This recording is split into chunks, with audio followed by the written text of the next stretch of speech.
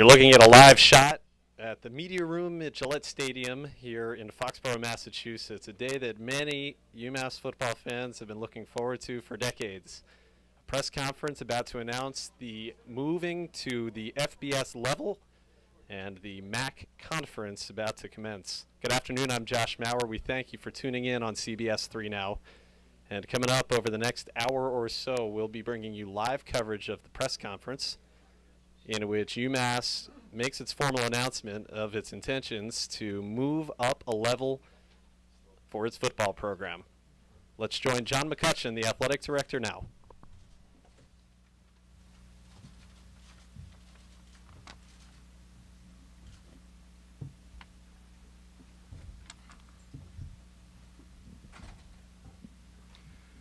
Well, good afternoon, everybody, on this great day in UMass athletic history and for the University of Massachusetts. We couldn't be more excited to be with you today. I'll go over a few format rules and then we'll get into our program.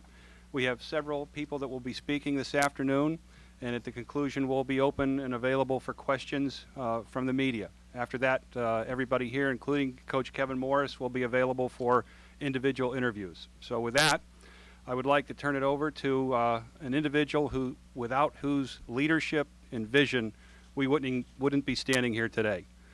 When I met with Chancellor Holub about 8 months ago, and he gave me the directive to look into the possibility of moving our program to the FBS level and the NCAA, it was a daunting task. It took me a little while to catch my breath and get ready for what lay ahead. But I couldn't be more excited how the process has gone. And with that, I'm going to turn it over to the Chancellor of the University of Massachusetts Amherst, Robert Holub. Thanks so much, John. Good afternoon, everyone. I'm thrilled to announce that the football program of the Commonwealth's flagship campus, the University of Massachusetts Amherst, will join the Mid-American Conference and move into the Football Bowl subdivision, the nation's top tier of college football. As you might imagine, this exciting news is a reality due to the contributions and hard work of many people. I begin today by thanking outgoing UMass President Jack Wilson, who has been supportive of this initiative and of the Amherst campus from the very beginning, and Trustee Chair James Karam, who has been a consistent champion for UMass and provided invaluable assistance to us as we move forward. I also wish to thank the Vice Chairman of the Board of Trustees, Henry Thomas, for his support and guidance, as well as Paul Reville, who is not only the Secretary of Education, but also a member of the Board of Trustees. Our move to the FBS is made possible in large part through the efforts and generosity of the Kraft family, who have offered us use of Gillette Stadium for the majority of our home games. We are truly excited at the prospect of seeing our Minutemen take the field at Gillette, and we offer our sincere gratitude to the Kraft family. Without their support, we would never have been able to make this announcement today. I also want to thank the MAC, and especially the Commissioner of the MAC, John Steinbrecher, for the invitation to join the conference. Their offer put the ball in play, so to speak, and we are ever so grateful for this wonderful opportunity. Finally, I would like to acknowledge the efforts of our athletic director, John McCutcheon, who spent hours attending to the details of this move, as well as the athletic staff in the department, who have worked extremely hard to make this moment happen. Financially, the move will work well for us. We have looked at all aspects of this transition to the FBS very carefully, and we believe that after an initial investment and in a very few years, we will be using less funds from our general budget to support athletics than we do now. The move is not only advantageous to us from the perspective of the increased profile of our football program and of athletics in general, but also from a sober consideration of our finances. Playing at the top level of college football is consistent with our role as the flagship campus of the Commonwealth. UMass Amherst is the premier public research university in the state and in the region with an expansive alumni base. It is only fitting that we should play in the premier division of college football. This move advances our aspiration to assume our rightful place in the upper echelon of national public research universities, Most such institutions compete at the FBS level, and all flagship universities in the prestigious Association of American Universities play FBS football. At the University of Massachusetts Amherst, we seek greatness in all that we do.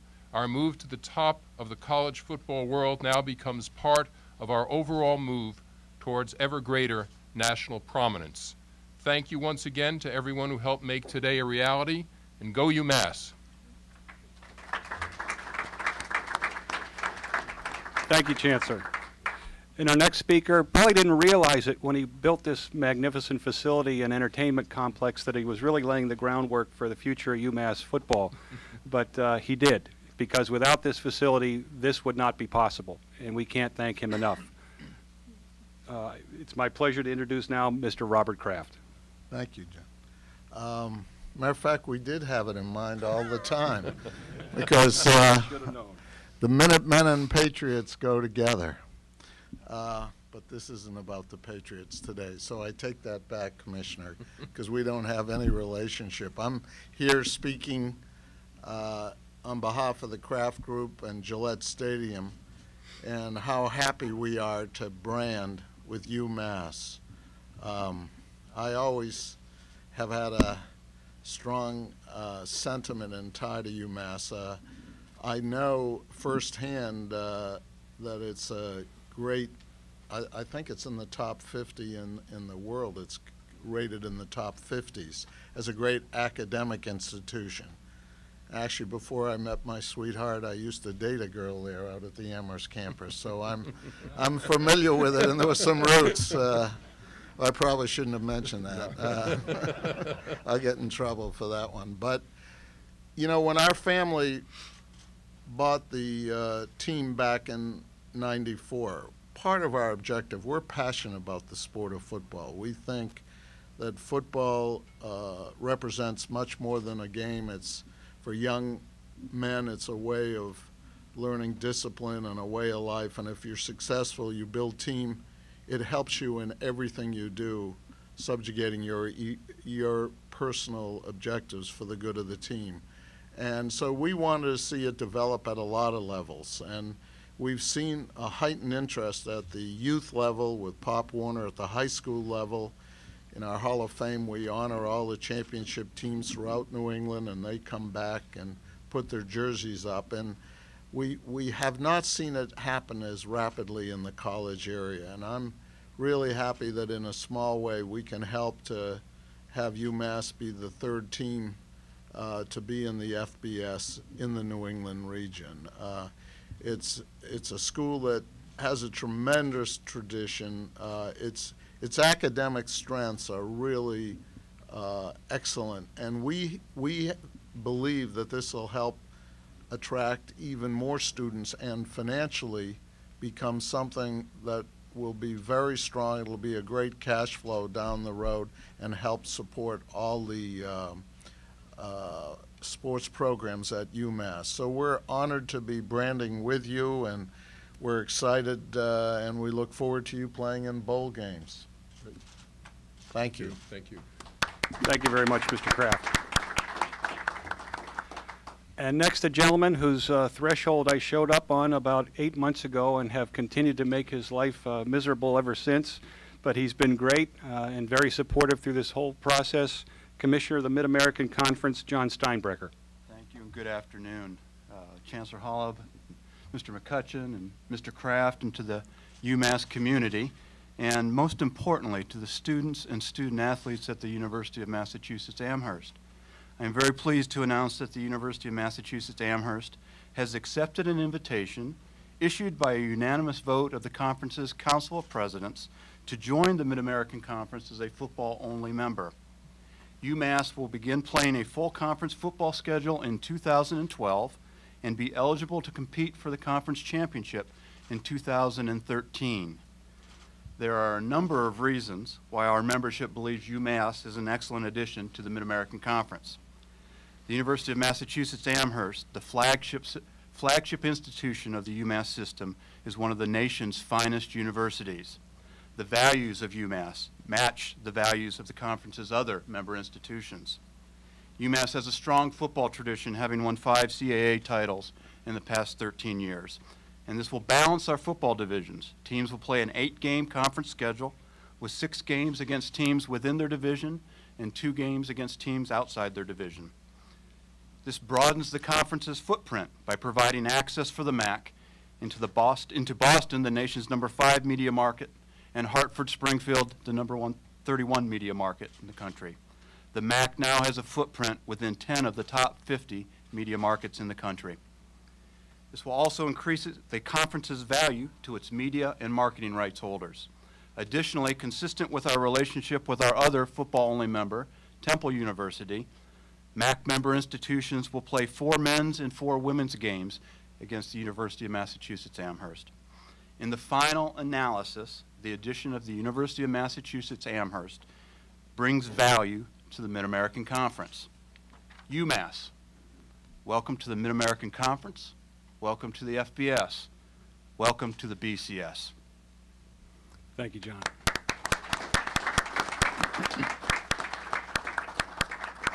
And next, I'd like to call to the podium an individual who's looked out for the University of Massachusetts in his role as chair of our Board of Trustees. His support and diligence in those responsibilities has been tremendous, and we can't thank him enough for his support of this whole endeavor. Board Chair James Karam.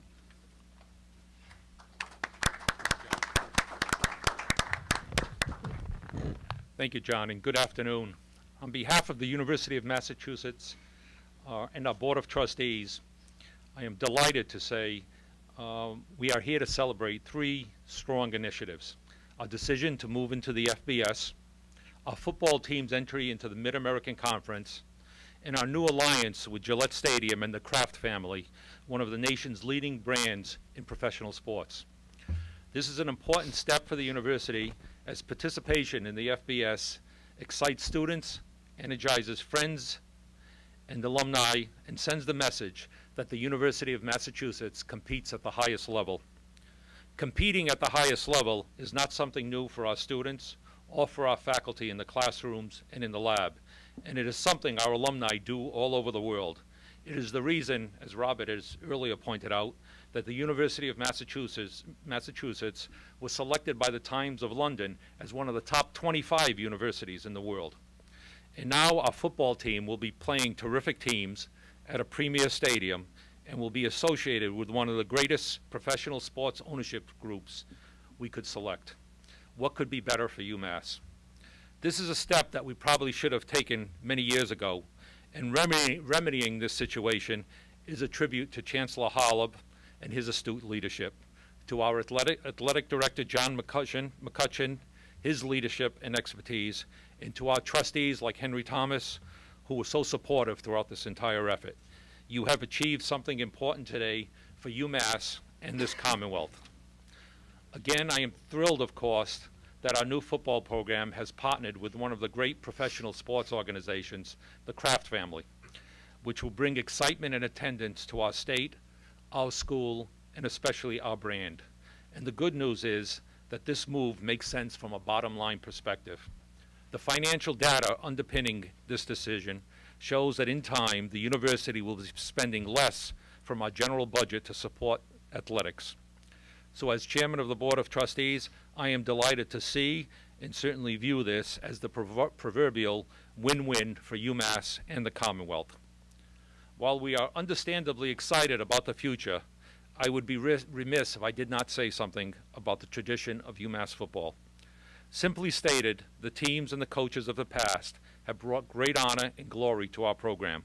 From the national championship in 1998, to competing for the championship game in 2006, to all the conference titles and all of the players who've gone on to play and even succeed in the NFL, this has been one of the tremendous football programs.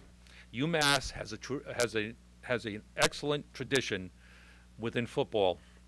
But now the great news is that our football program, which has always competed at the highest level, will be excelling in a conference that is listed at the highest level in this country. And we can't wait to see what the Minutemen will achieve in the years ahead. Thank you, Chancellor, Robert Kraft and the Kraft Group. This is a great day for UMass. Bring on the Big Mac. Thank you.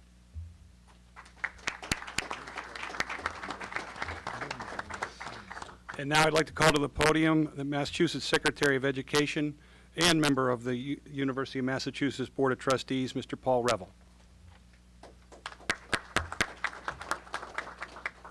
Thank you very much, John. On behalf of Governor Patrick, Lieutenant Governor Murray, and the entire Patrick Murray administration, I want to add our congratulations for today's exciting news to all those who participated in making it happen. In particular, I want to add my recognition for the leadership that this partnership represents. To you, Chancellor Holub, for your leadership in making this happen, Mr. Kraft, for your partnership, Commissioner Steinbrecher, for welcoming us into the MAC, Chairman Karam, for your oversight of this whole proposition from the beginning, along with your colleague, Vice Chair Henry Thomas. The work of the board on this has been pivotal, and Director McCutcheon for your leadership and vision and persistence in this, and everybody else who's been involved in the work that has brought us here today. This is great news for the university and for our students, faculty, and staff, and for our entire alumni network, many of whom center around this area, and this will add an attraction for them and a connection for them to the university. But it's also great news for the Commonwealth of Massachusetts. It adds an element of excitement here and sheds an even brighter spotlight on the fantastic education found across our public campuses and enables us to continue our work to highlight that UMass Amherst is our flagship campus.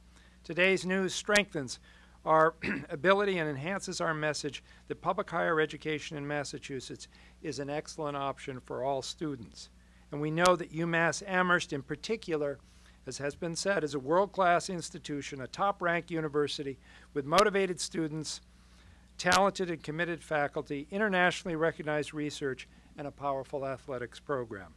Today's announcement of our very strong football program joining the MAC and entering the FBS only solidifies our standing as a preeminent public institution of higher education, and this will bolster our efforts to recruit students and attract faculty. The news of playing additional home games here at Gillette Stadium is icing on the cake. I had the good fortune of attending the game with UNH here this past year, and it was an amazing experience that I know will be replicated time and time again.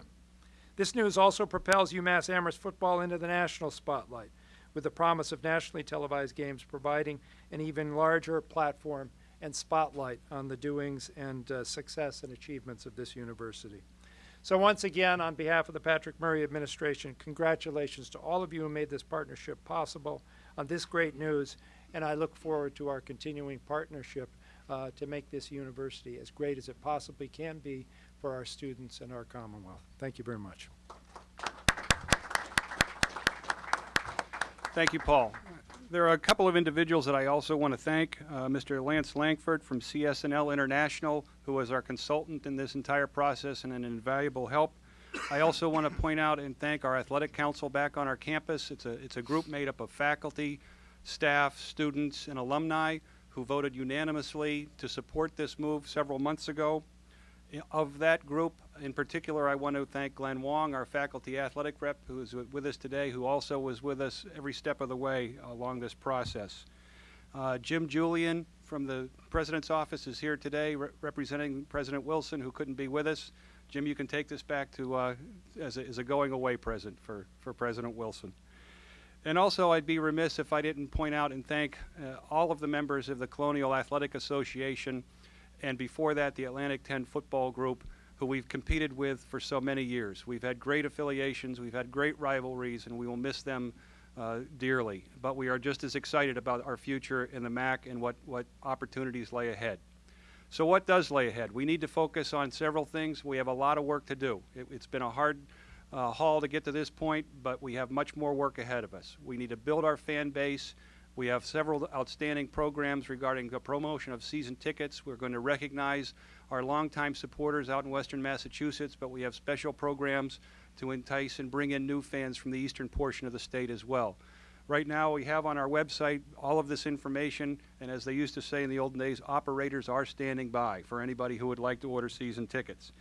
We will also be working very hard at putting together our non-conference schedule. Over the past few weeks, as this possibility has gotten more and more public, the amount of expressed interest from some of the most visible programs in the country interested in scheduling us and playing in this magnificent venue has really been astounding.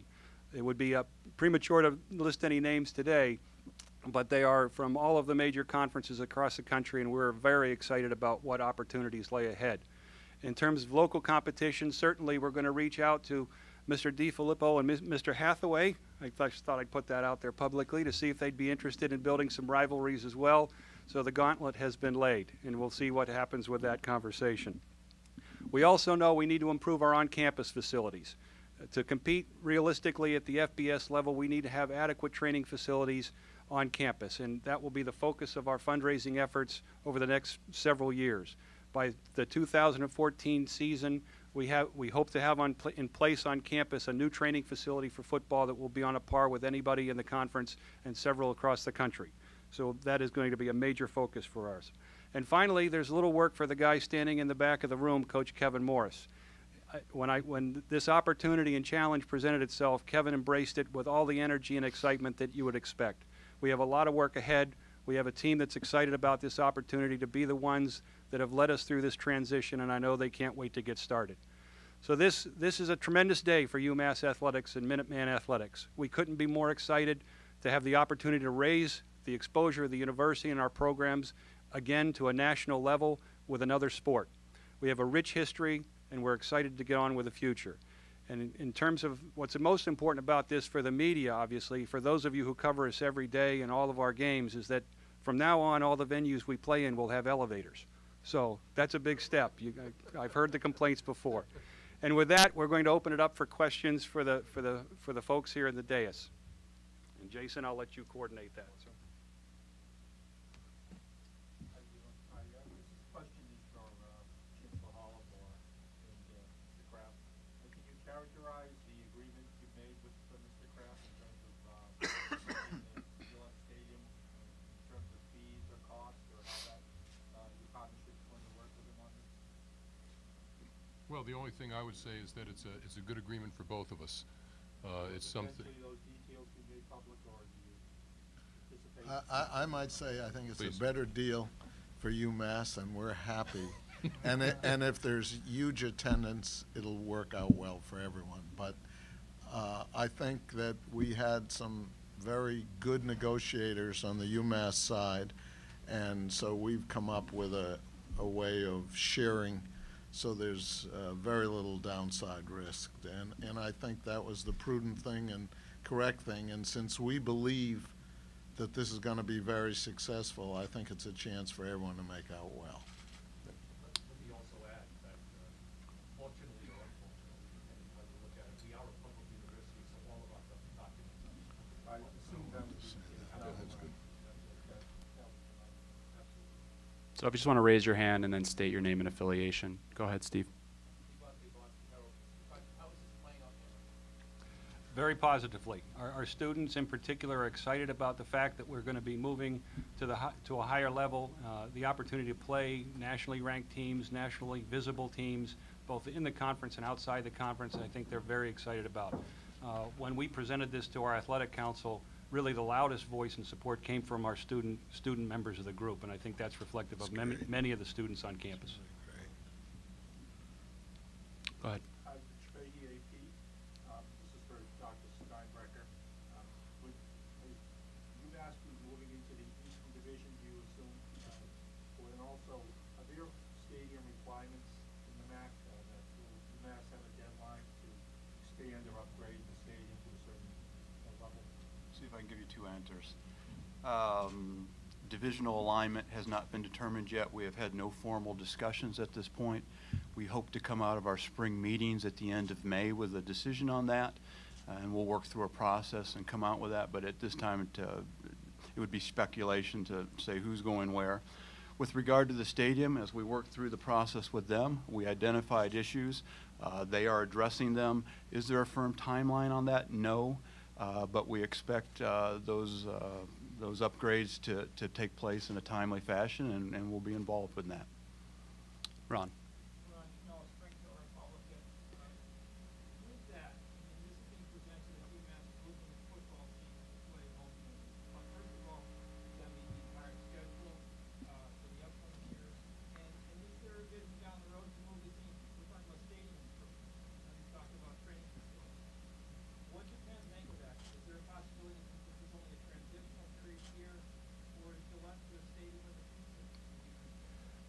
we see this venue as an outstanding opportunity for us for a very, very long time.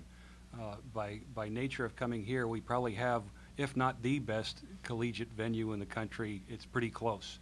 We do want to do some improvements on our stadium on campus. There's a possibility that we could move 1 or 2 games back there when it's in a position that we can host 1A caliber games. Right now, the press box facilities are not such that we could accommodate it, and we need to address those needs. But the primary home for UMass football for the foreseeable future, I think, is going to be here at Gillette Stadium. Go ahead. Mark Barinella from the Sun Chronicle in Attleboro. Robert, this one's for you. In the short time since this became publicly known, I received quite a few phone calls at my office from Foxborough residents who, maybe not understanding the situation all that well, seem to be concerned about the additional football dates here at the stadium and the traffic and disruption that would cause. Have you spoken to any Foxborough town officials about this yet, and do you think that you'll face any kind of reluctance on their part to license the events? I probably should let Dan Murphy answer that, but we have a facility here. It actually goes back to the last question, that to replicate this facility now in America, and I know what's going on in some other NFL areas, it would cost close to $1 billion in that range. We have basically offered that to UMass, and hopefully they're going to build a program that's exciting for us in this region. I think this is the one area of the country that is lacking in big college football, and I think it does so much for the university. You have 120,000 alumni around here, some of whom live right in this region. I have not gotten any complaints from any residents saying that they want to see more football. I know sometimes you have a way of taking on a viewpoint that some of us never hear or see, so I can't speak to that, but I probably should have you talk to Dan Murphy to get more data on that. Well, just to follow up on that a little bit, just the anticipation of problems that may arise. I mean, obviously, I think we're talking about different animals in football and UMass, but do you anticipate any kind of reluctance at all on the part of the town officials on this? Dan, do you want to? You know, all I know is the town is looking for us to help with a lot of different projects and funding a lot of things, and we invested here. We have a stadium that's probably used 30 days, if that, a year. We have a lot of capacity. The town of Foxborough benefits every time we have an event here. I haven't ever heard anyone from Foxborough say, please don't bring events here and generate more revenue, but maybe you talk to different people than I do. Murph, I don't know, do you? Yeah, no, I've talked to the town manager and public safety officials, and also went to the responsible for all possible. Ron. Two unrelated questions. Number one, my understanding is that this gives the option for UMass scheduling 12 games for this coming season. So I don't know if I'm right about that, if they're interested in trying to do that or not. The other question, which will probably be the commission, maybe to all of you, is the marketing or sales technique needed to introduce New England fans to rivalry fans? Because I've always been for that heavily in most of some people, another two other things. Well, to the first one, yes, there is the possibility of adding a 12th game, and yes, we would like to. It's unfortunate that we're this late in the scheduling process, that there really aren't that many programs out there that have open dates remaining and on a date that we would have open. But we do have members of our staff looking into it to see if that might be a possibility. Yeah, and I think you hit the nail on the head. We're going to have to be working cooperatively to introduce both sets of organizations to each other. We have the luxury here in that we do have a rivalry built in with Temple University already, and so that will be of great assistance. Steve. So UMass is a statewide school. It's part of the state. Viewed by some including in a Boston College birth, so to speak. In that spirit, if you the athletic director of Boston College, do you want to schedule UMass? Well, I can't really speak for Gene, but I think that he has already scheduled us. We play there this year, and we've played there in the past. So if it seems to be good for the goose to play there, it might be good for the gander for them to return the game to us as well. I think it's good for college football in the region. We all know that there's a great professional history to the Boston area, and not so much in support of college athletics, in all honesty. The more we can build these local rivalries, I think the more healthy it can be. I can expand on that. The previous games was Boston College playing a one-double-A school, what they call it. Now it's playing a school on their level in their backyard. And I guess I would ask again, would that be in your best interest to schedule games in Mass on a continued basis? Well, it seems to be in other sports. We play them in basketball, we play them in hockey in the same league, we play them in just about every other sport we have, so I don't know why that wouldn't hold true for football as well. But if the other sports don't play their home games in this area. I'm not following you, Steve. They play their home games at BC, we play our home games in Amherst. We've played BC at the Garden in basketball. I think there's some carryover there, but it's really a question you need to address to Gene. You know, if I was sitting in his chair, they don't have to schedule us, but I think it would be a good thing. I think it would stimulate fan interest and rivalries and within the same households. And we can see over the years what happens in rivalries like Pitt-Penn State or UCLA-USC. I think we have those same kind of opportunities, and I hope they would look at it the same way. Go ahead. This one's for Mr. McCutcheon. My GPS unit tells me it's 95 miles from here to Amherst. How are you going to address the issue of getting students to the games here? Well, it's 93 miles if in Palmer you take the left instead of the sign that says take the right. But we will do it as we have done last year for the UNH game. I think we had 26 bus loads that we put together for our students, and we will continue to provide that service to them. It can be a lot of fun on the buses for the students both ways as well. So we're going to do everything we can logistically to make it accessible for them. Ron.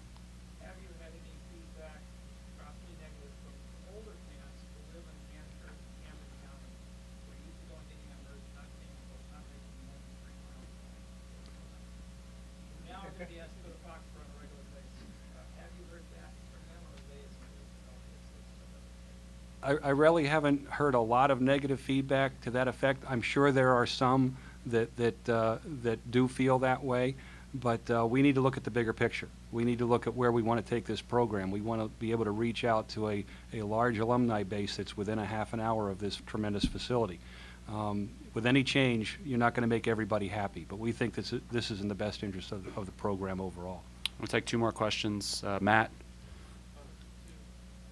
What's the success for you, both in terms of success for the facility? What defines this venture over a long period of time as a success?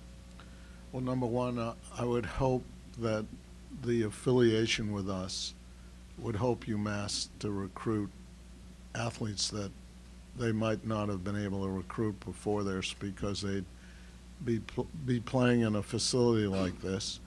And number two, to see them develop some championship teams and really, excuse me, I think Boston College and UConn have done a great job in their respective areas and continuing to build an interest in college football. I think that'll happen here. I think UMass is such a special academic institution, and having, as I said, over 120,000 graduates in their system, being able to tap into them and have them feel a connection through this sport, that would be a win for us. Well, that clearly seems like that would be a success for UMass, but for the Kraft group and for this venture from a business standpoint, what Well, obviously, if we attract crowds similar to what go to an NFL game, then that would work out well for everybody. And that's why we're doing this, to try to help UMass become big time without the university having to invest in the capital assets to be able to play big time. Here they have a chance to do it and develop something that can be a great resource for the institution. and take advantage of what we've already built. I think it's a win all around, and I know that college football fans in this region, we really would relish it. Chancellor, you mentioned this as being a potential improvement for UMass financially. What contingencies are there? What things have to happen for this to be successful financially? What things have to go right for this to be something that UMass doesn't spend as much money from operating? Well, I think John can probably speak to that in more detail, but they have to do with obviously attendance. They have to do with guarantee games that you play. Those are two big factors. Obviously, we do get more revenues from the MAC than from the CAA. So, you know, we're doing things on a comparative basis, what things would look like in 5 years in the conference that we're in, and what things are going to look like in 5 years in the MAC. And so doing that kind of a comparison, we feel that we will be contributing less from campus funds to athletics than we do now. He deferred on it, but he hit the nail on the head. We need to sell tickets, we need to generate more income from sponsorships, and we need to schedule smart with our non-conference games and generate income revenue from guarantees. And those are really the primary new income sources that'll make this fly. And we'll finish with Steve. Back in 1970, the original stadium, Boston College played some down here. That spirit with the new stadium, have you been any talks recently with Boston College playing home games? You know, I hate to talk about other people's business. I think you should really talk to them about it. This venue has always been open to anyone who wants to play big-time college football here, and I think that UMass has expressed the willingness, the commitment, and see it as something that is an asset for their university long-term, and so we're working in partnership with them to help build it. All right, Matt, we'll go one more with Matt, and then we're going to do the photo ops. Was the success of the UMass UNH game, did that play into any factors in proceeding with this? Well, I'll take that one, and certainly it did. We know there was a certain novelty to that game because it was the first time ever, but what it demonstrated is that you know, the game did work. We were able to get students here. We got a great crowd. It was a great experience. Everybody that came couldn't have been more complimentary about the facility and their experience, and that was a good indicator that if we do things the right way and we schedule the right way, that this can be successful. All right, we're going to do some photo opportunities out on the field, and then we'll be back in to do one-on-one interviews. Thank you very much. UMass has officially announced its move to the FBS level and the Mid-American Conference, and we've got lots more coming from Gillette Stadium. When we come back, we will talk with UMass head football coach Kevin Morris, and still to come, we hope to speak with many of the participants up there in the press conference on a one-on-one basis. So don't go away. Coverage from Gillette Stadium here in Foxborough continues, coming up next on CBS 3 Now.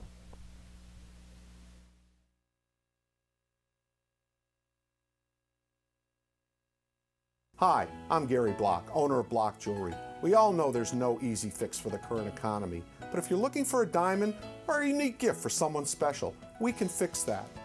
If your favorite piece of jewelry is broken or your diamond needs a new setting, we can also fix that. If your watch is right twice a day, we can fix that too. At Block Jewelry, we can't fix everything, but when it comes to jewelry, we can fix that. Block Jewelry, there's no better place.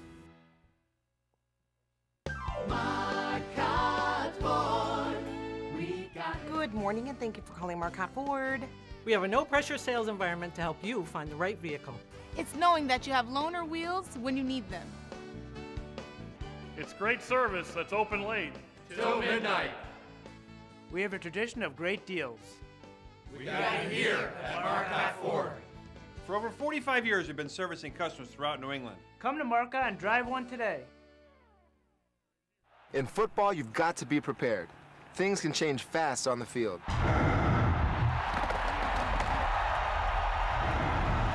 It's the same thing in life. You never know what's coming next. I know from experience.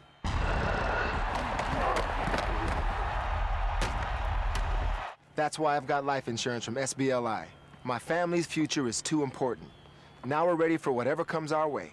Affordable, dependable life insurance since 1907.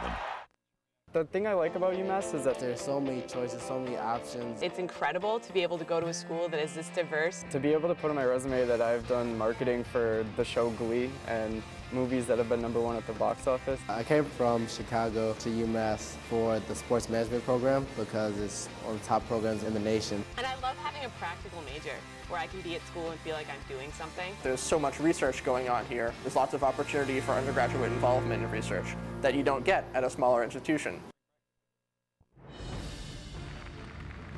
Dreams are forged. Character is tested. Teams are united. Champions win here.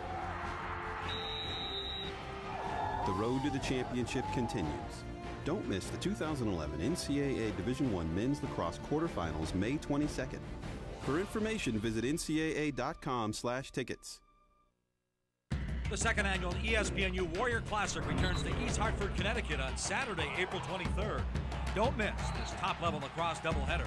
UMass is back in search of a repeat victory, but will lacrosse powerhouse Hofstra be too much to handle? Then, 10-time national champion Syracuse faces up-and-coming Big East rival Rutgers. Be there April 23rd at Rensselaer Field. Get your tickets now. Call 1-800-745-3000 or visit Ticketmaster.com today. Gillette Stadium, UMass has finished its press conference officially announcing the move to the FBS level and to the Mid-American Conference.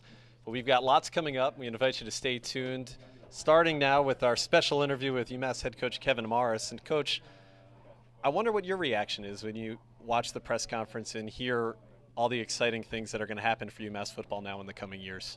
Yeah, well, certainly prepped up a little bit, Josh, prior to today, but very excited. It's a great move for UMass as a community and the football program in particular. So it couldn't be a better day for UMass. It's been a long time coming, and here we are, headed to the show.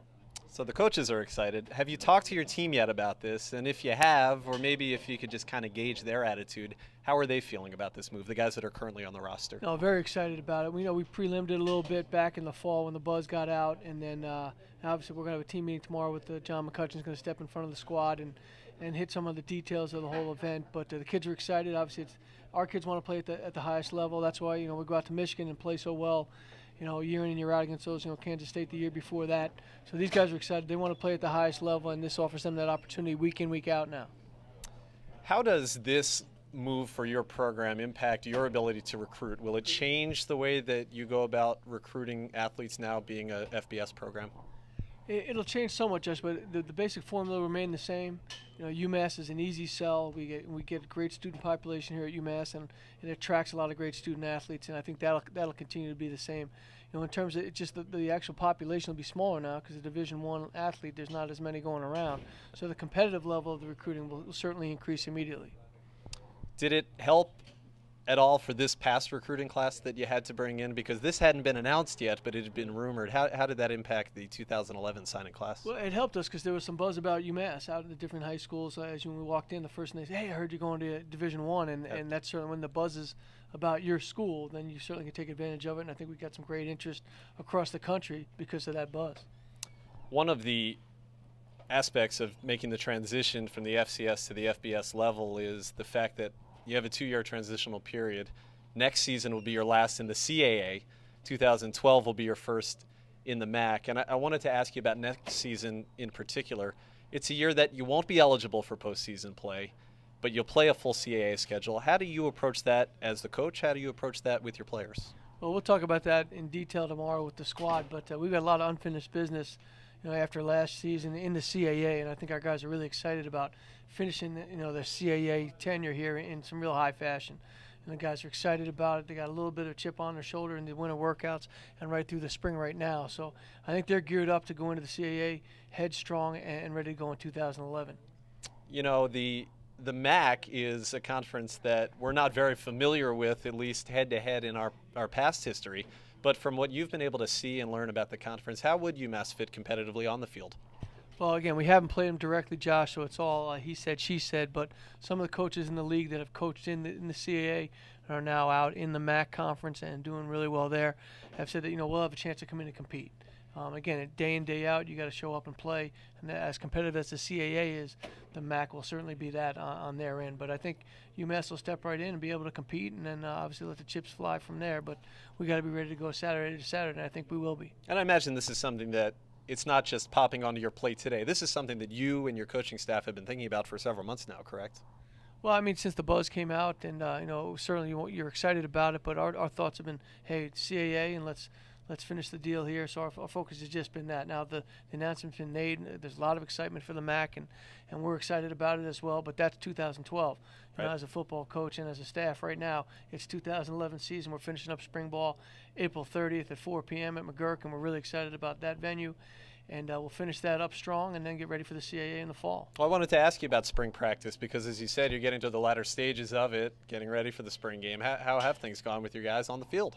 Well, it's gone very well. We got another young group coming in this year, but I think a pretty exciting group. Tyler Holmes on defense is doing a great job right now. Julian Talley on offense has won 3 MVPs in a row for us in our practice situations, and the quarterbacks are really coming on. We're young at quarterback. Everyone wants to talk quarterback, but I think the young quarterbacks, they're standing in the pocket well and making some good downfield throws. So excited about the spring, really excited about the spring game and the finish, and see how we execute. 4 o'clock on April 30th. That's just a couple of weeks away.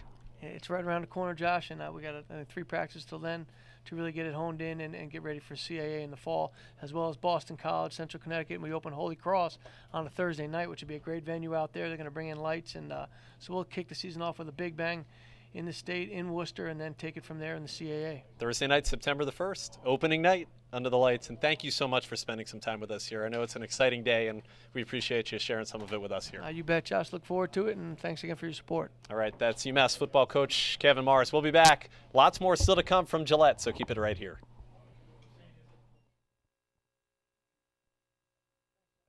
The UMass Amherst Alumni Association is over 225,000 alumni strong. Our vibrant community participates in professional development programs, alumni clubs, athletic and other events around the globe. Explore the traditions, resources, and opportunities that are your UMass Amherst Alumni Association. Get connected today. You are! Great balls of fire! You got the band, you got the band, you got the wedding band. We got the king, we got the queen, we do the discount thing. You got the band, you got the big red band. You get the discount price and it feels so nice. Buy at the wedding band near you!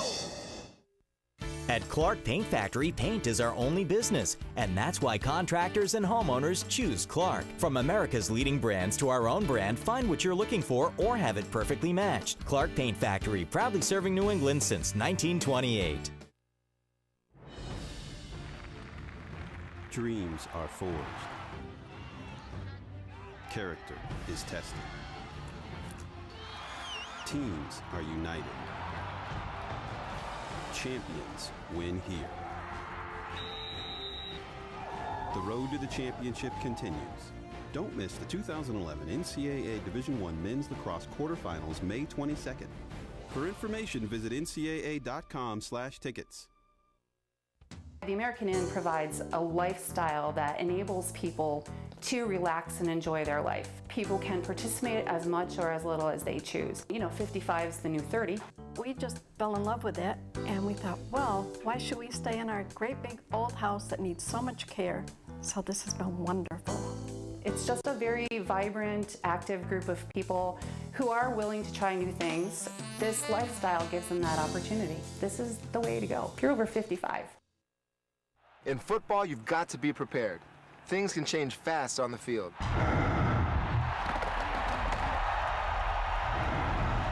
It's the same thing in life. You never know what's coming next. I know from experience.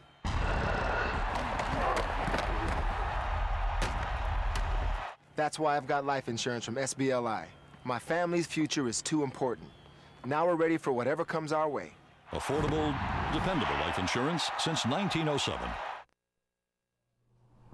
Gillette Stadium media room emptied out now. In fact, the participants in the press conference are out on the field taking some photo opportunities as we continue our coverage live here on the UMass Sports Network. Well, the Minutemen had 7 players from its alumni base active in the National Football League a year ago. They're hoping to get some more into the NFL draft coming up at the end of the month. Let's take a look at what happened when the Scouts came to take a look at last year's senior class at UMass's Pro Day. It was definitely cold, that's for sure, you know. But no, overall, it wasn't a bad day. We had a good amount of scouts here, you know, for what we liked, a little bit more than we actually anticipated. And you know, for me, from an individual standpoint, I think I did pretty good, especially in the position work. But it definitely wasn't the best day. It's a little windy and a little cold, you know, typical New England day. So you know, if we could have had a little bit better weather, that would have been nice. But considering what we had, you know, I think overall as a group, all the UMass guys, we did pretty well today. You know, it went real well. I think I improved on my 40 time. Came up short on a couple balls. Wasn't really too sure with all the receivers, but I think I put the balls where they needed to be. They just weren't completions. I think it was well. I think I did good. Really good, man. I felt like I had a really strong day following up from BC the other day. I felt like I ran fast, was quick, and position drills were just what I wanted them to be. It went pretty well. Honestly, I didn't do much because I basically just had a full workout over at BC only 2 days ago, less than 2 days ago. So basically, I just came out here and just did a couple of the drills over again, see if I can get a little better times. But I was happy with the way it went. Tell me what you've been working on leading up to these days.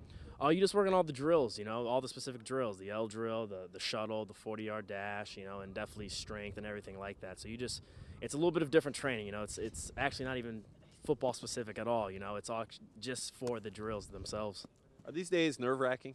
A little bit, man, but you try to come out here and just have fun, you know what I mean? So I came out here, tried to have fun with the guys, see all the football team again, so it wasn't that nerve-wracking. It's kind of cool making the circuit, going around to different pro days, probably seeing the same guys. Yeah, it is kind of cool. It's a little tiring. You know, but I'm glad it's over. It's behind me, so now it's just a waiting game. Yeah. What's the process been like as you do workouts to get ready for this, and then as you go through it? What's it been like? Working out, eating, sleeping, working out, eating, sleeping. I mean, that's basically it. It's kind of like a lifestyle now, man. So for me to come here and put it all on the line is good that it paid off. What's it been like going through this process? It's exciting, a little nerve-wracking, but you know, I kind of just figure it is what it is at this point. I am the quarterback that I am, so if they like me, they like me. If not, then that's just the way it's going to go.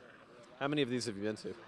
This is my second. I did Boston College on Wednesday, and then I'm actually going to have a workout in California, and then I have a workout set up with the 49ers already.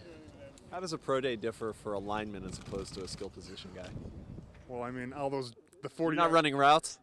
I'm not running routes. I'm not catching balls, and the 40-yard dash probably doesn't matter too much for me in a game, but they still want you to do it just to get that even benchmark for all the players out there that are coming out. So you got to do it and just do your best that you can. Do you get feedback from scouts, from people who watch it? Did they tell you stuff after you go through a day like this?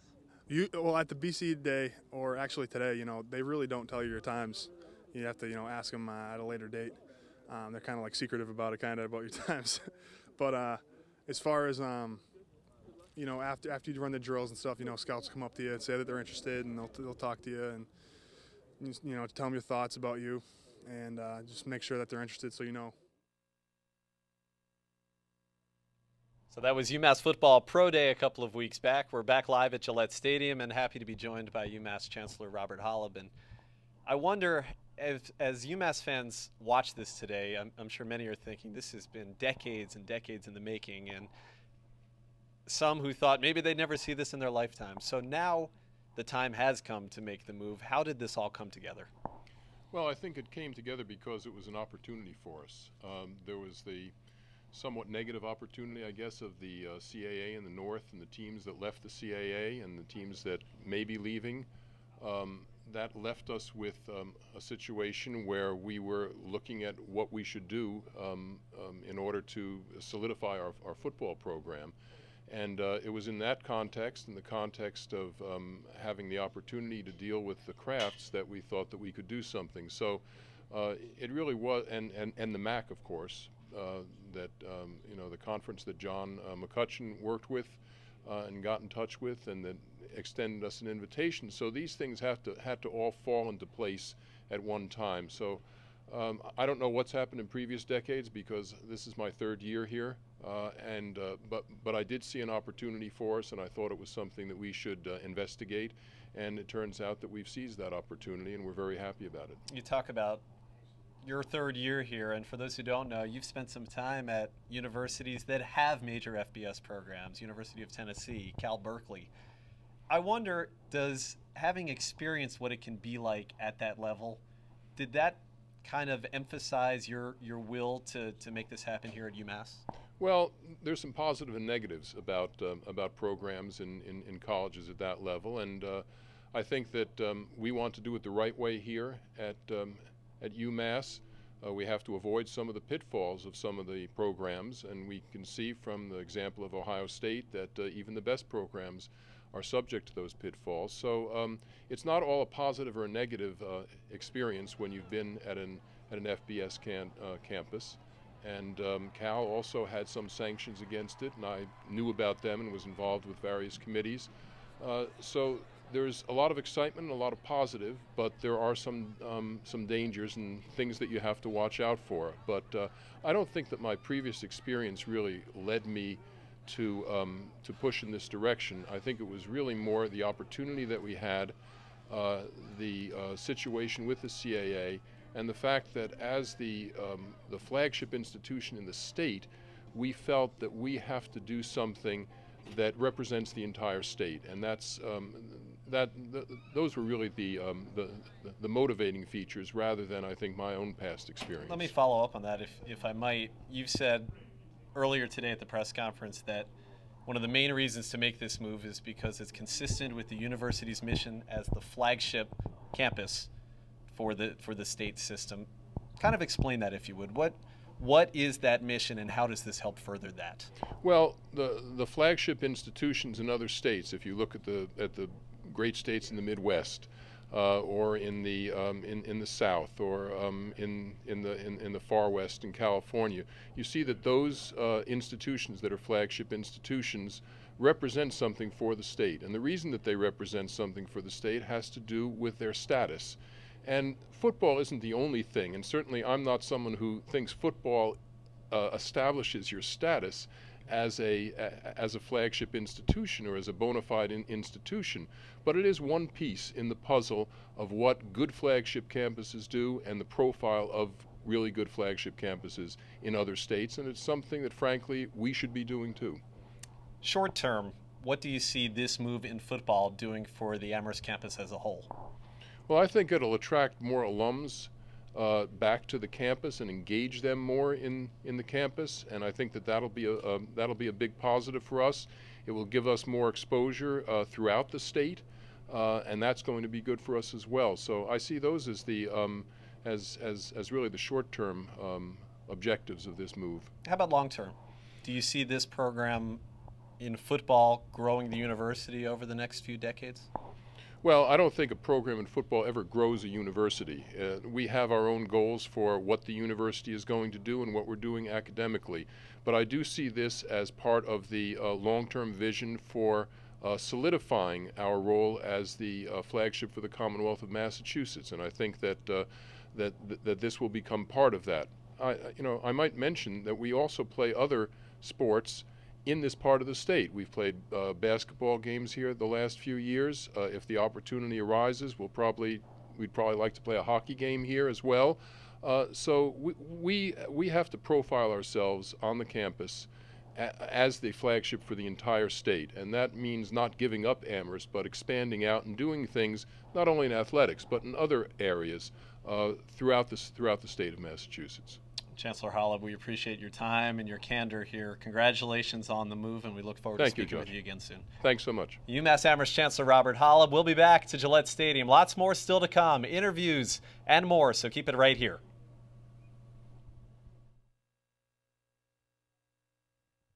The second annual ESPNU Warrior Classic returns to East Hartford, Connecticut on Saturday, April 23rd. Don't miss this top-level lacrosse doubleheader.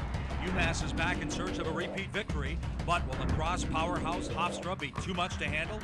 Then, 10-time national champion Syracuse faces up-and-coming Big East rival Rutgers.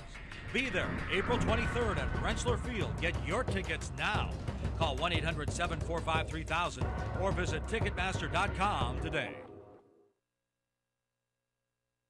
The UMass Amherst Alumni Association is over 225,000 alumni strong. Our vibrant community participates in professional development programs, alumni clubs, athletic and other events around the globe. Explore the traditions, resources, and opportunities that are your UMass Amherst Alumni Association. Get connected today. You are! You are! UMass! Dreams are forged. Character is tested. Teams are united. Champions win here. The road to the championship continues. Don't miss the 2011 NCAA Division I Men's Lacrosse Quarterfinals, May 22nd. For information, visit ncaa.com/tickets. The thing I like about UMass is that there's so many choices, so many options. It's incredible to be able to go to a school that is this diverse. To be able to put on my resume that I've done marketing for the show Glee and movies that have been #1 at the box office. I came from Chicago to UMass for the sports management program because it's one of the top programs in the nation. And I love having a practical major where I can be at school and feel like I'm doing something. There's so much research going on here. There's lots of opportunity for undergraduate involvement in research that you don't get at a smaller institution.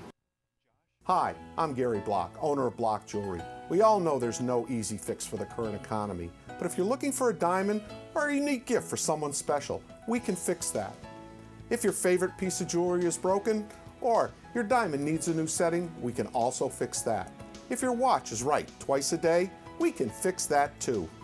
At Block Jewelry, we can't fix everything, but when it comes to jewelry, we can fix that. Block Jewelry, there's no better place.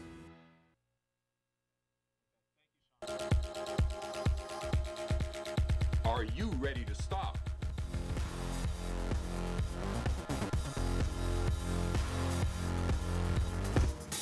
Are you ready?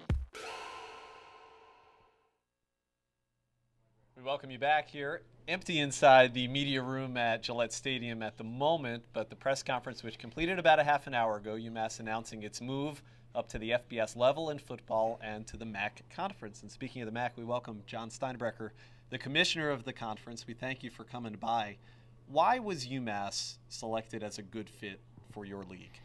Well, I guess there's a lot of reasons. I've been on board with the conference almost 2 years now, and really at every meeting with our presidents and ADs since I've been with the conference, we've talked membership and tried to examine what our strengths, what our needs were, and it really came out of our meetings last spring with the directive to really look at the landscape, look at who's out there, and see if there are some good fits.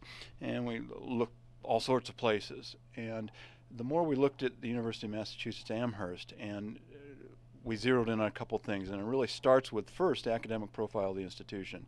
Starts there. If we don't get past that, it doesn't go any further, and I think people really need to understand that. That was really an important component. And obviously, it's one of the best public institutions, one of the best institutions in the country. So that, we got through that very well. The leadership of the institution, outstanding, and we really appreciated the vision they had. And then you start working through the athletic part of it, looking hard at football, looking at the infrastructure, at what they've done and what the possibilities could be, and you start matching that up and you say, there are some really good possibilities here. And so we think it really makes a nice marriage. I think with the tie-in, particularly we've got another football-only member, Temple University. It's already a built-in rival for UMass. I think that's going to help in this transition and help UMass really get brought into the conference very, very quickly. And it really doesn't stretch our footprint all that much. We go from Chicago now to the Atlantic Seaboard. Still, in terms of FBS conferences, we're probably about as tight geographically as there is. So the travel really wasn't, you look at it, wasn't a big issue in this case. Competitively on the field, from what you've gathered, and I'm sure you've gathered a lot of information, how does the UMass football program look against the programs already existing in the MAC? Yeah, well, there's some growing they need to do, and they know it, and that's natural. They'll be recruiting a little different student athlete. Hopefully they get a little bigger, a little faster, some of those things, although they've got a very fine team as it is. And you've seen as they've played FBS teams in past years, they've been very, very competitive more often than not. I quite frankly expect them to come in and become competitive in short order. You look at our league, and we are really a competitive league top to bottom. The past 3 years, 10 of our 13 institutions have gone to bowl games. We've not had one team run away for 5 years and go 12-0 through the league like a couple of leagues have done, and that's a good thing and a bad thing in some ways. So I expect UMass to come in and in short order be fighting for bowl slots, be fighting for conference championships. I know UMass fans watching are certainly hoping that this is the facility that, at least in 2012 and 2013, the first 2 seasons that UMass is a member of the MAC, Gillette Stadium is where the home games are going to be played. How does the MAC look at this as a home facility? Do they want this to continue? Would you like to eventually see things move back towards McCutcheon Stadium in Amherst? Well, we're excited to be able to come into the Boston marketplace, and certainly to play in a facility as fine as this is exciting. Our student athletes, I think, what a unique opportunity. We play in a pro stadium when we play in Philadelphia.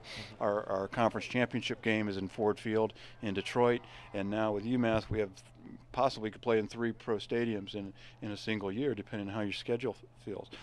As they take care of some things on campus, I think we end up with the best of both worlds. We have a chance to play here for some games, and probably maybe there's a game or 2 a year we play back in Amherst. I think both will be just outstanding.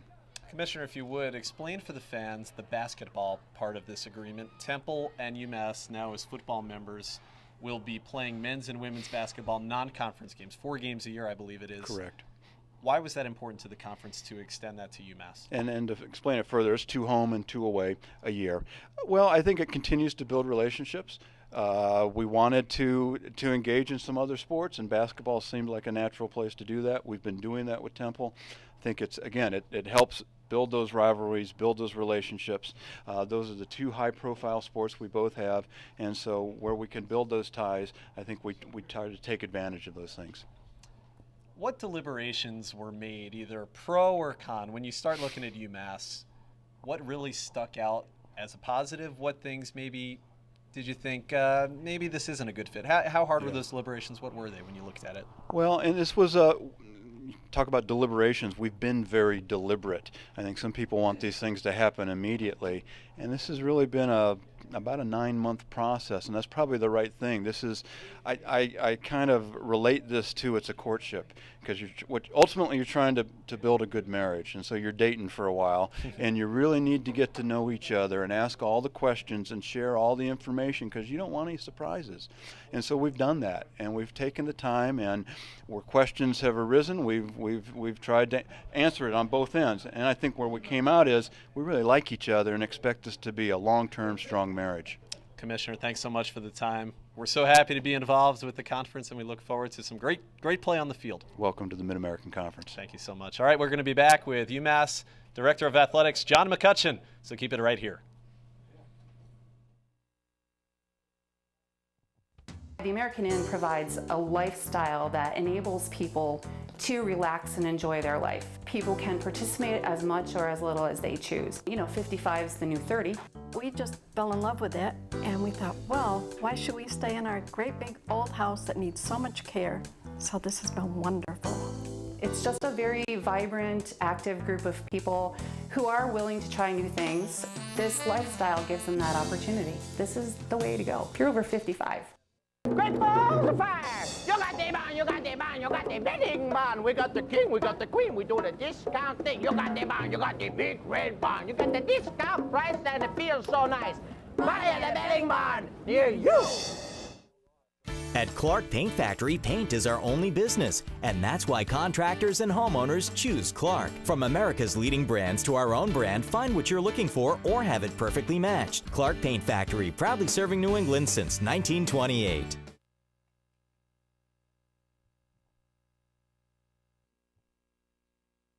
Motorcycle tip number 1. Take a motorcycle training course. The Registry's motorcycle program offers a basic and experienced rider course. Graduates can get their motorcycle license along with a limited 10% discount on motorcycle insurance. The more you know, the better it gets.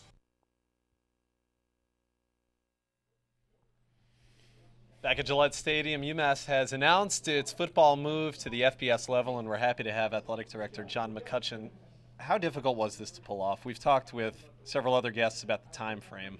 You've been so involved with the inner workings. How hard was this really to do? Well, I don't know if I've thought of it in terms of how difficult it was. It was time-consuming, for sure. When the Chancellor some 9 months ago gave me directive to look into the possibilities, it's been a whirlwind since then. And as situations developed with the MAC conference, really focusing that analysis of our transition, the conversations with the conference, the conversations with Gillette Stadium, it really didn't leave a whole lot of time to think about how hard it was. It was exciting because as things started to crystallize that this actually could happen, there was an energy that came along with that really was a work of joy, not really a labor. That's interesting. As I listen to you answer that question, it pops into mind. This was a sort of secret initiative for a long time. How many people were involved initially, and how was this kept under wraps for so long? Well, it started with the Chancellor and myself, and then we had a small group of an administrative group on campus that I consulted with as we worked our way along. But it's really not a process that can be conducted in the public forum. There are too many variables, there are too many pieces of misinformation or opportunities that may or may not pan out that if they're just presented publicly just makes the process that much more difficult to pursue. So we did have to hold our cards a little bit close to our vest. I think that worked to our best interest, but that's how it went. When you start paring it down and looking at different potential conferences, how did it come that the MAC was selected as the best fit for your school? Well, I don't know if you can use the word selection, but we explored all the opportunities that were out there. And as we continued our conversations with the MAC, we realized that there was a great opportunity there, and it presented itself to us and developed into something that was what we are realizing today. So we're excited about it. We think we can be successful in the MAC. We think we can be contributing members to the rest of the conference and help bring more exposure to the conference in the East Coast and in our media markets. So we're excited about the relationship.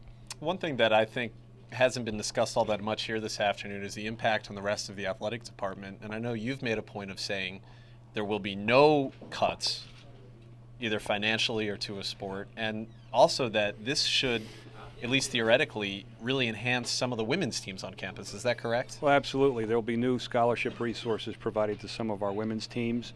But a premise that we held true to in the evaluation of this transition was that it had to make financial sense for football, but also not at the cost of the rest of our programs.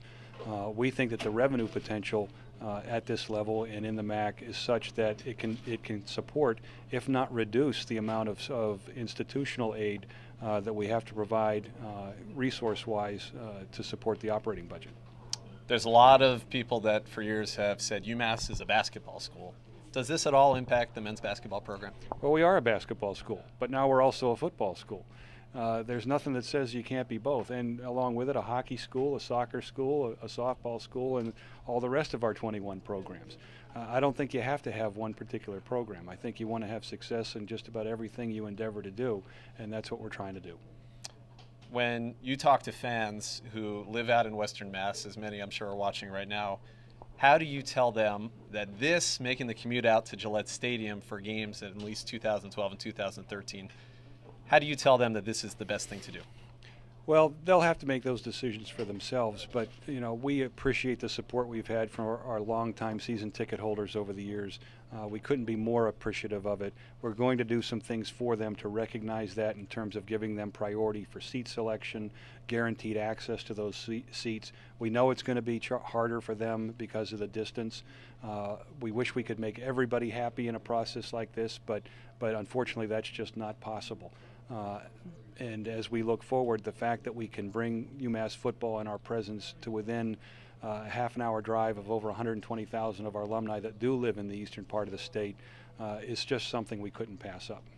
How big of a proponent was Robert Kraft and the entire Kraft group to getting UMass to the FBS level and then getting a deal done to play games at this stadium? Well, they were extremely supportive. His staff we worked with tirelessly over the past 2 months putting the deal together. I think obviously he's a visionary. The fact that he put this complex together and the entertainment amenities that go along with it, the restaurants, the shopping malls, all those kind of things, it make it one of the most unique sporting venues in the entire country. And to have the opportunity to use it as your home facility is really unprecedented. And in a financial structure that is extremely beneficial to UMass and our growth with FBS football. It seems to me, I don't know, correct me if I'm wrong, it would have been very difficult to get this done without Mr. Kraft's help. It would not have happened, I'll tell you that right now. Without the opportunity to play here in Gillette Stadium, the prospect of trying to build a $200 or $300 million stadium to get this off the ground, and that's about what it would cost in today's dollars, would just have made it prohibitive. Thank you so much for the time, John. Appreciate it. Congratulations on a banner day for the entire University of Massachusetts. Thank you.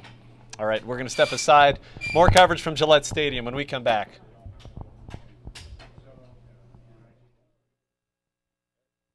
The American Inn provides a lifestyle that enables people to relax and enjoy their life. People can participate as much or as little as they choose. You know, 55 is the new 30.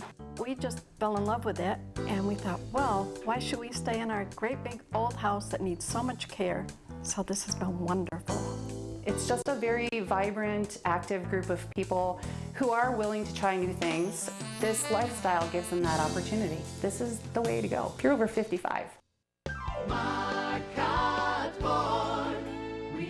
Good morning, and thank you for calling Marcotte Ford. We have a no-pressure sales environment to help you find the right vehicle. It's knowing that you have loaner wheels when you need them. It's great service that's open late till midnight. We have a tradition of great deals. We got you here at Marcotte Ford. For over 45 years, we've been servicing customers throughout New England. Come to Marcotte and drive one today. Hi, I'm Gary Block, owner of Block Jewelry. We all know there's no easy fix for the current economy, but if you're looking for a diamond or a unique gift for someone special, we can fix that. If your favorite piece of jewelry is broken or your diamond needs a new setting, we can also fix that. If your watch is right twice a day, we can fix that too. At Block Jewelry, we can't fix everything, but when it comes to jewelry, we can fix that. Block Jewelry, there's no better place. Dreams are forged. Character is tested. Teams are united. Champions win here. The road to the championship continues. Don't miss the 2011 NCAA Division I Men's Lacrosse Quarterfinals May 22nd. For information, visit ncaa.com/tickets. The second annual ESPNU Warrior Classic returns to East Hartford, Connecticut on Saturday, April 23rd. Don't miss this top-level lacrosse doubleheader.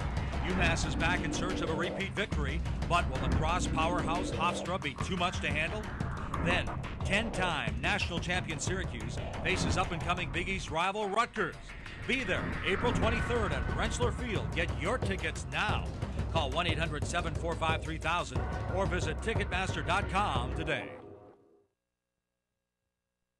Welcome you back to Gillette Stadium. UMass announcing the move today to the FBS level in football and to the Mid-American Conference. And James Karam, who is the head of the Board of Trustees, is so gracious enough to join us. Why did the board feel that this was a move that benefits the entire system? You know, I've been asked that question about 10 times today, and there are so many facets to this. It's a difficult question to answer in one sentence. But first of all, when you look at the sports program, there was a great opportunity as a result of opening discussions with the Kraft family to leverage this stadium and give UMass the opportunity to, to really step up big time on national sports. And we thought it did a number of things. First of all, as a trustee, my first responsibility is to the finances and maintaining the integrity of the school. And we really saw that even with modest projections that we could substantially lower the athletic cost and create a much higher impact for our students in terms of participating in a sports program of this nature. And then when you put it on this venue with this stadium, and you've obviously looked around the stadium, it's not a stadium, it's a destination. I mean, when you look in the parking lots with the hotels and the restaurants and the shopping and the various venues of entertainment, I mean, it's an opportunity for our students to come here, see a national big-time program, enjoy the festivities. It's also at a location that we believe will galvanize our alumni. We have about 150,000 alumni in the eastern half of the state. We've got the media sources here. We think that we can leverage this sports program to improve our academic standards like a lot of universities have done across the country, including places like BC and Notre Dame. And I'm not saying we're going to be at BC or Notre Dame overnight, but obviously it's proven that students who get the full impact of what they're looking for in terms of athletics are more interested in applying to an institution. And we think that it will substantially increase applications and the quality of the students coming to the university. Let me follow up on that, if I might. Obviously, it's a controversial topic. Do you have sports? Do you spend more money on sports to improve academics? But how much of a selling point was it for the board to say that if you go to the highest level of football, you can then get maybe more and higher level applicants? Well, I think it's been proven. I mean, if you look across the border, very close to Amherst, if you look at UConn, if you look at BC, you look at other schools around the country, they've leveraged sports to improve the academics. I think that formula does work. I think you have to be careful, you have to be prudent, you have to do your due diligence. I think we've done that. We've got, as you know, one of the oldest sports management programs in the country. We've used those resources at the campus to help analyze this. We brought in an outside consultant, a national expert on the business of sports in higher education, who assisted us in the negotiations, in our pro formas. We think we've been very diligent, we think we've been very conservative, and we think this will be a win-win situation, a win in terms of our finances and a win in terms of the impact it will have on the campus and the experience our students will have. Of course, the Amherst campus is just a part of the university system, but it's the flagship campus. One of the things that's been said today is that moving to the FBS level in football for UMass Amherst is consistent with the university's mission as the flagship. What does that mean as you see it? Well, I think what we strive to be is excellent in everything we do. I think we, especially, I mean, we're talking about it right now quite often, because of the tough economic times, we're facing budget cuts, and we talk about, even when we have budget cuts, that we've got to do it strategically. We don't want to keep cutting 5% across the board, because what we're going to end up is mediocre programs across the board. So we've got to cut strategically, and when we make investments like this, we've got to invest strategically. So I think going into the FBS program gives us an opportunity to raise our game, to raise the awareness, to raise the visibility, to really raise the brand of UMass to another level, and we've got to leverage that, as I said, for the main purpose of our mission, which is academics and improving the economic and social well-being of our students and our citizens in the state. Mr. Karam, thanks so much for your time. Thank you. Appreciate you coming over and joining us today. Thank you. All right, Jim Karam, from the Board of Trustees, and we take a break. We'll wrap up our coverage from Gillette Stadium. Don't go away. You're watching the UMass FBS announcement here on CBS 3 now.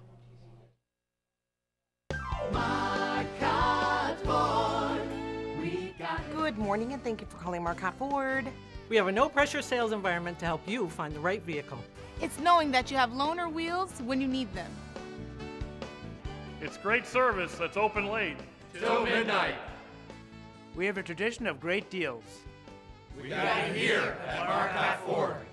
For over 45 years, we've been servicing customers throughout New England. Come to Marcotte and drive one today. Hi, I'm Gary Block, owner of Block Jewelry. We all know there's no easy fix for the current economy, but if you're looking for a diamond or a unique gift for someone special, we can fix that. If your favorite piece of jewelry is broken, or your diamond needs a new setting, we can also fix that. If your watch is right twice a day, we can fix that too. At Block Jewelry, we can't fix everything, but when it comes to jewelry, we can fix that. Block Jewelry, there's no better place. The American Inn provides a lifestyle that enables people to relax and enjoy their life. People can participate as much or as little as they choose. 55 is the new 30.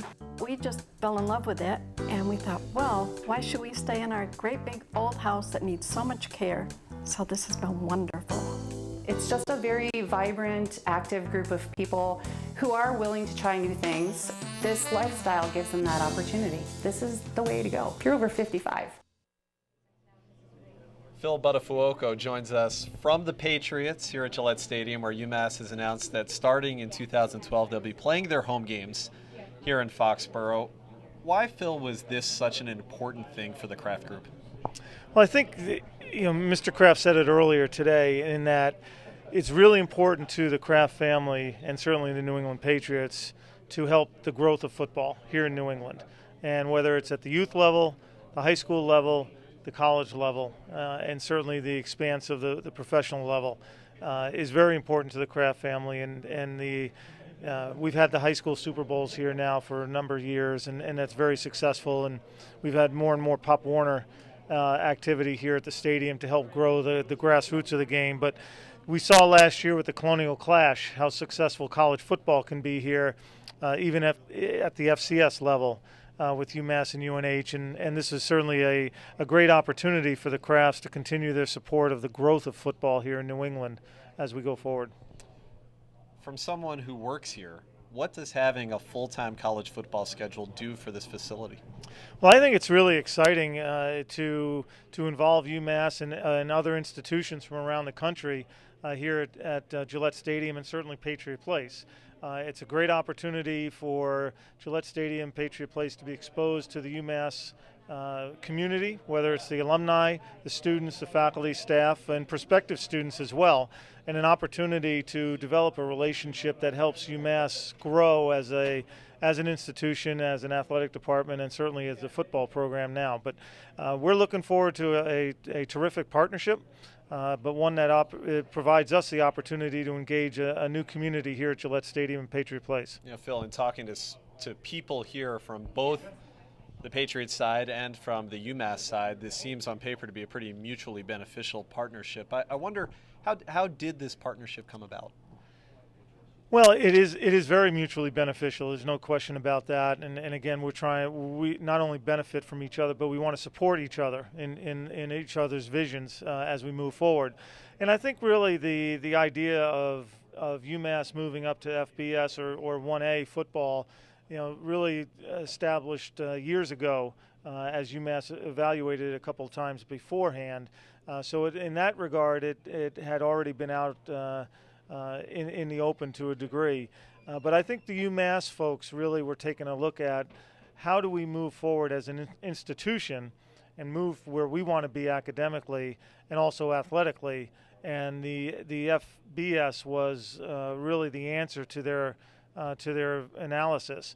And then here, after we saw the Colonial Clash success, it was a great opportunity to use as the assets that the Krafts have built here to help UMass, and it's an endeavor here with FBS football. The Colonial Clash had 33,000 fans in 2010. There will be a second one in 2011. The plans already in progress for that game, I imagine?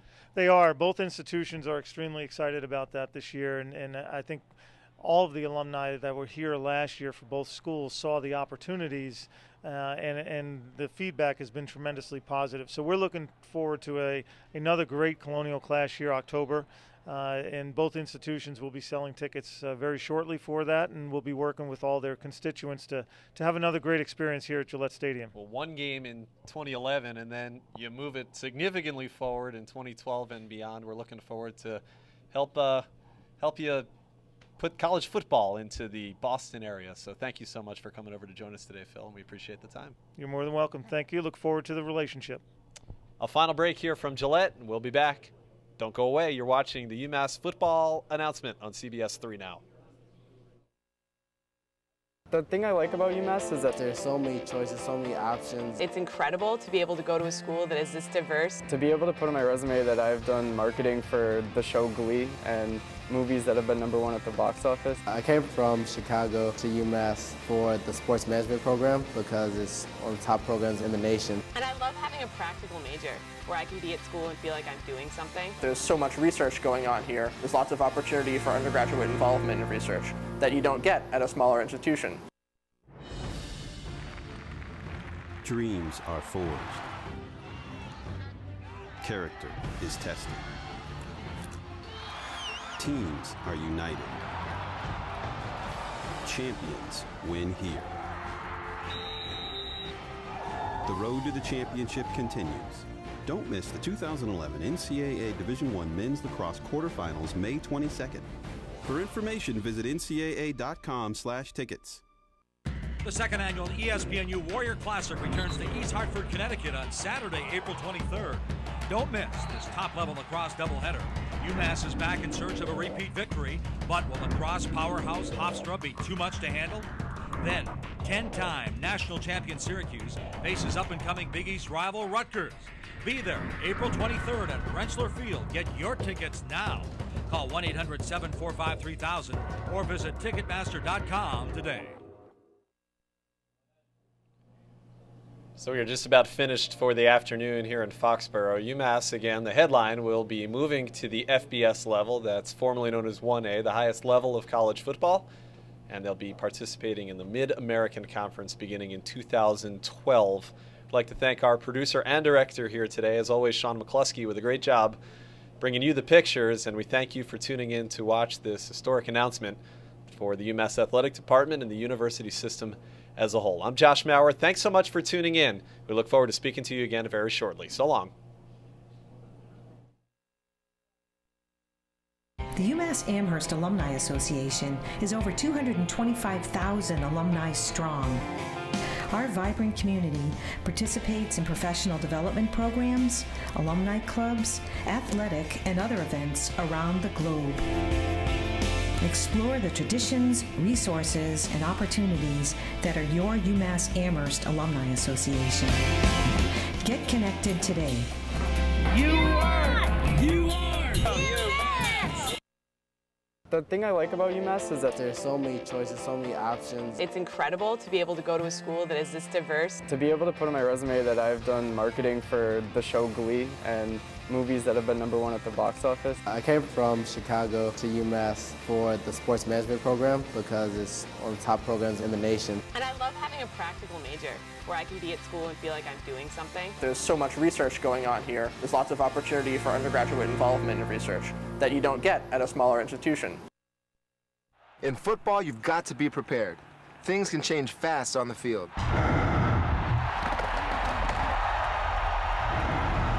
It's the same thing in life.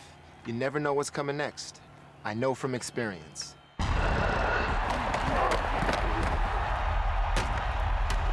That's why I've got life insurance from SBLI. My family's future is too important. Now we're ready for whatever comes our way. Affordable, dependable life insurance since 1907. Dreams are forged. Character is tested. Teams are united. Champions win here. The road to the championship continues. Don't miss the 2011 NCAA Division I Men's Lacrosse Quarterfinals, May 22nd. For information, visit ncaa.com/tickets. The second annual ESPNU Warrior Classic returns to East Hartford, Connecticut on Saturday, April 23rd. Don't miss this top-level lacrosse doubleheader. UMass is back in search of a repeat victory, but will lacrosse powerhouse Hofstra be too much to handle? Then, 10-time national champion Syracuse faces up-and-coming Big East rival Rutgers. Be there April 23rd at Rentschler Field. Get your tickets now. Call 1-800-745-3000 or visit Ticketmaster.com today.